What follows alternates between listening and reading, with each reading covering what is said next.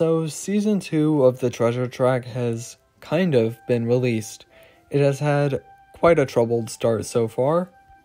I was not expecting this. So in the past couple of days, it had a really troubled start, so I held off on making a video until at least there were some more pieces in play, and at this point there seemed to be most of the pieces in beta testing. So this is what we're going to be checking out. The Wizard Watch post reads, "Join the new Treasure Track adventure. Help Maomao complete quests and they will reward you with lots of epic treasures." Maomao is the name of the new character that was teased earlier, well, in February. That character was teased in the naming competition. So that's the name of the character that was chosen. And right now I'm on an alternate account that has this. My main account does not. So I'm on this alternate account that is very low level in Prodigy. So let's go ahead and open up the treasure track when we go to it. So this is the first place it takes us. As we can see, the treasure track Season 2 is quite different from Season 1. There are plenty of differences, as you may notice.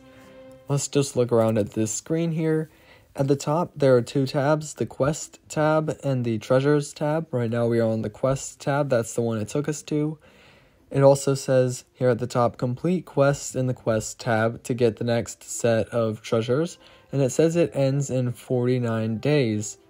Technically, it was in 50 days when it started. So this is quite a long treasure track, for sure.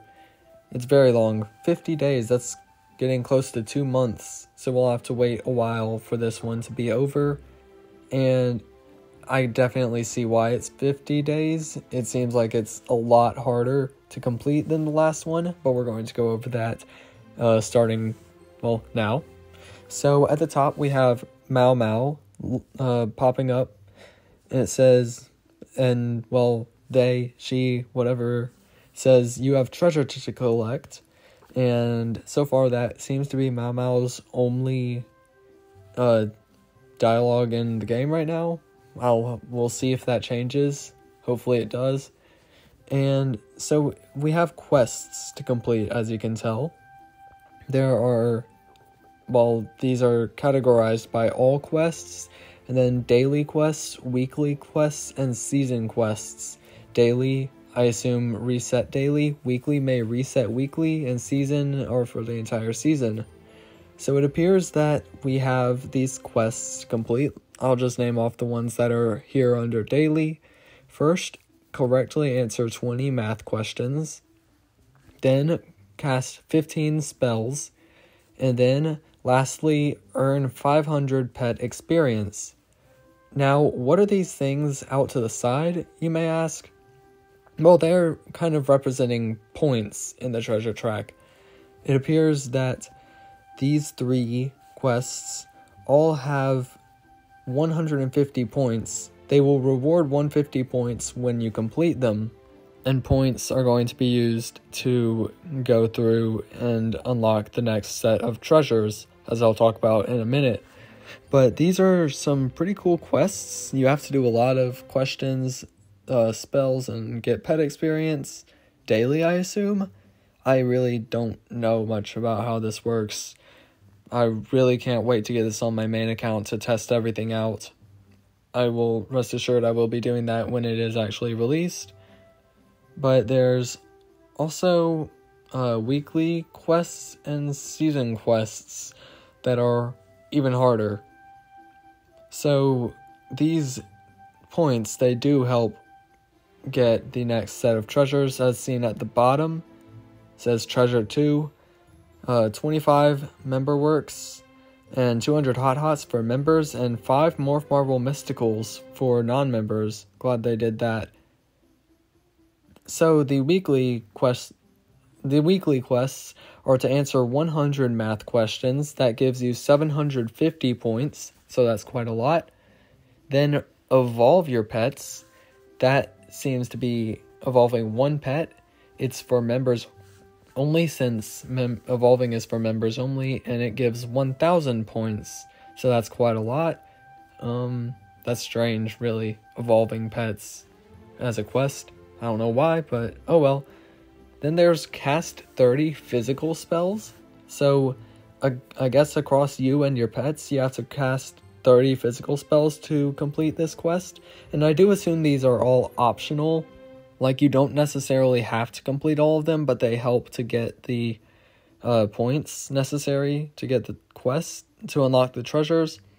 So there's also 30 astral spells, 30 shadow spells, 30 water spells, 30 fire spells, 30 plant spells, 30 ice spells, and 30 storm spells, all giving 750 points.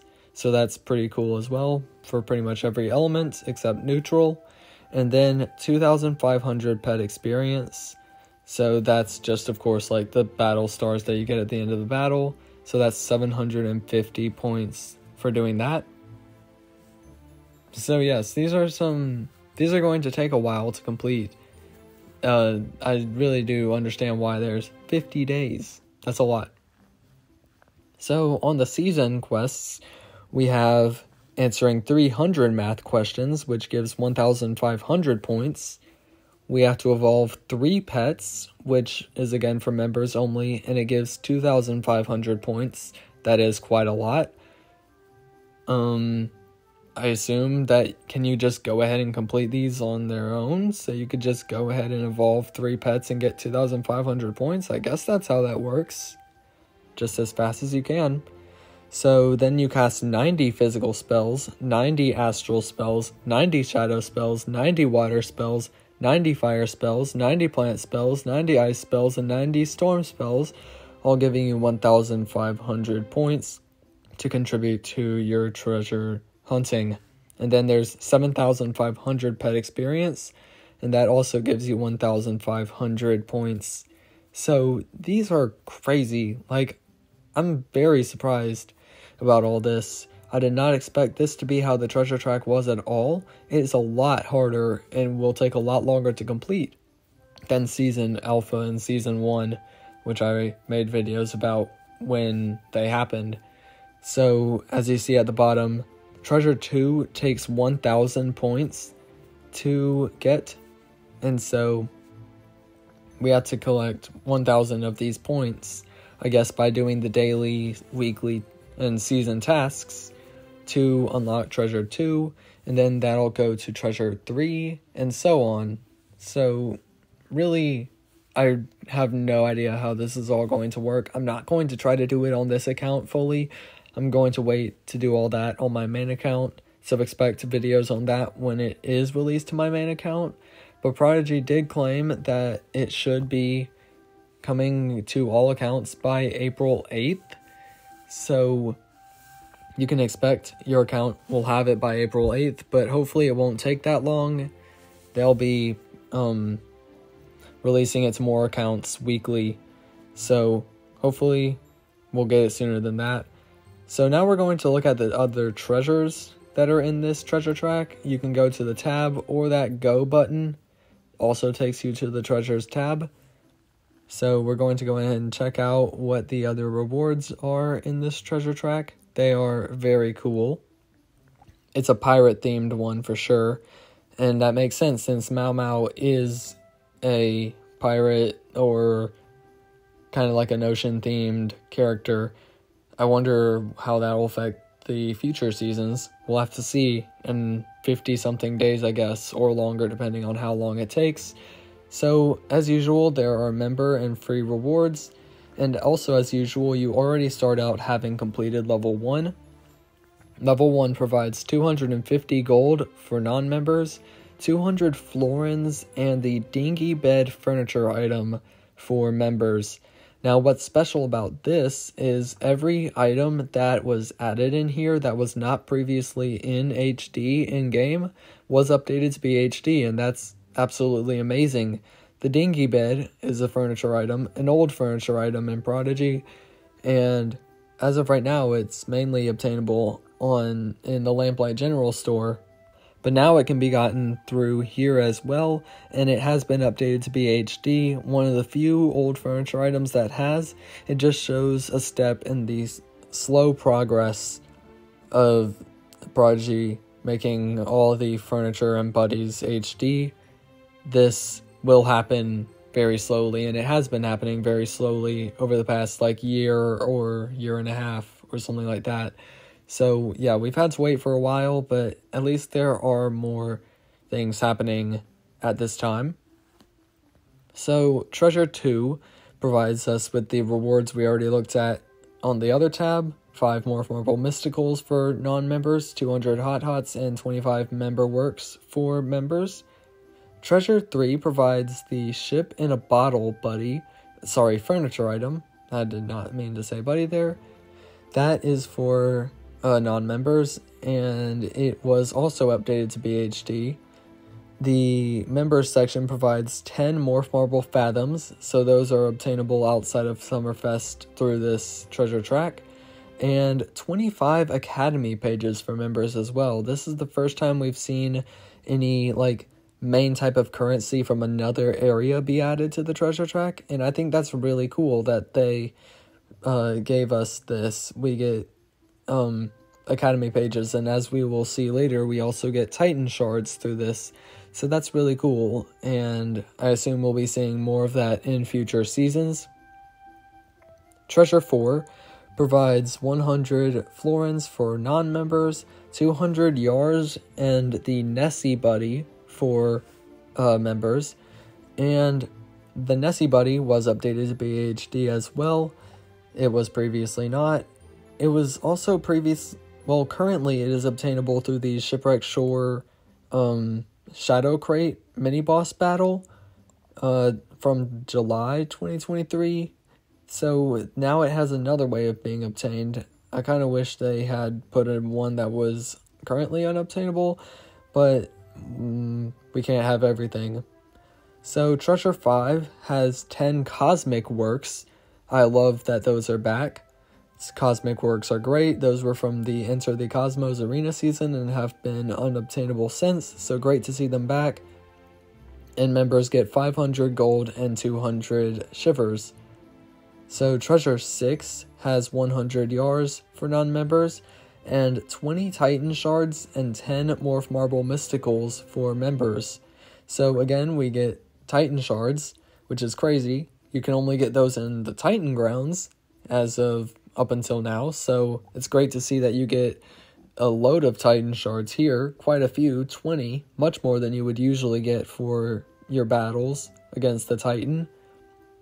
Treasure 7 has 5 Morph Marble Aquasters for non-members, and 500 gold and 25 Cosmic Works for members. So these Cosmic Works are members only. Remember that it does switch between them. So that's really cool that we get more Cosmic Works. I love the Cosmic Works so much. Treasure 8 has 15 Academy pages for non-members, and 200 arrows, and the Hydroid Mythical Epic for members. So this is the Mythical Epic for this treasure track. The previous treasure tracks have had Drenchor and Solar in them, so Hydroid I think is a great choice, of course, for this pirate theme. It was released in March 2023, so about a year ago from now, so it's great to see Hydroid be obtainable again. Treasure 9 has 250 gold for non-members, 25 member works, and 200 Yars for members. So Treasure 10 has 100 shivers for non-members, 200 Hot Hots, and 25 Academy pages for members. And since this is a longer treasure track, there are also more rewards. So unlike in previous seasons, there was 10 treasures, now there's 15. So Treasure 11 has 5 Morph Marble Fathoms for non-members, 1,500 gold, and 10 Morph Marble Aquasters for members. And Treasure 12 has 10 Titan Shards for non-members, 200 Shivers, and the Anchor Chair furniture item for members. The Anchor Chair is another one that was updated to be HD, so again, that's great. Treasure 13 has 1,000 gold for non-members, 10 Morph Marble Mysticals, and the Crab Buddy for for members. The Crab was also reskinned to be HD, and it's great that this is now obtainable. It has been unobtainable since buddies and furniture were removed from the elemental shops in August 2023. And so it's great to see that the crab is obtainable here. Hopefully the other ones become obtainable in other ways pretty soon.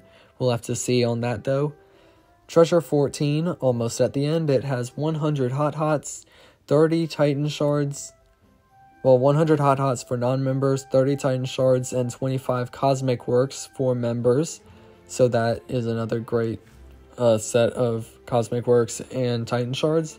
And treasure 15, the final treasure, final level, has the pirate parrot buddy for non-members that was already in HD, and it was obtainable from a member box in 2022. So it's great to see this one making a return.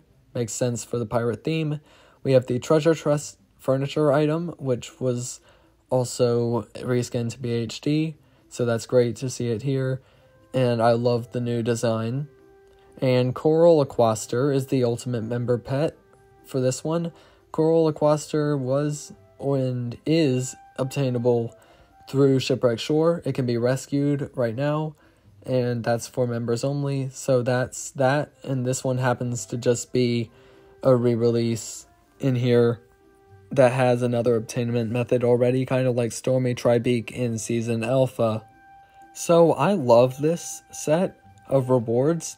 I think this is a great set. I just happen to have these items already on my main account, so it's not like I'll be getting anything new this time around, but hopefully in future seasons there will be items that I don't already have so that I can get some new things.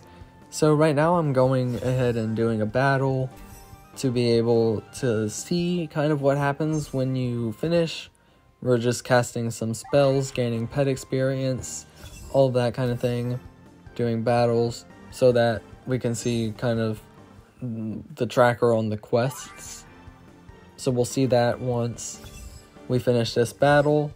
So I'm just going to go ahead and speed up the rest of it so that we can get through this faster.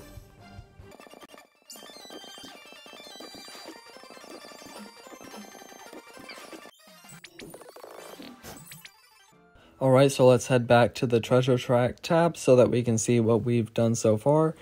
Here we are with this. It says we've answered 3 out of 20 math questions, 3 out of 100 math questions for the the weekly reward, and 3 out of 300 for the other. Then we have like other things like casting spells, physical spells. So we've done some of that. And so, yes, this is really cool. Like, I love this. I just wish it didn't have such a troubled start. And hopefully all accounts get this pretty soon, because we need this, and I hope it all goes real smoothly. So it should be out to everyone by April 8th, but hopefully you get it sooner than that. And what are your thoughts on this new treasure track in Prodigy? Season 2 is very different from Season 1, so I'd like to hear what you think about Season 2 and how it compares to Season 1.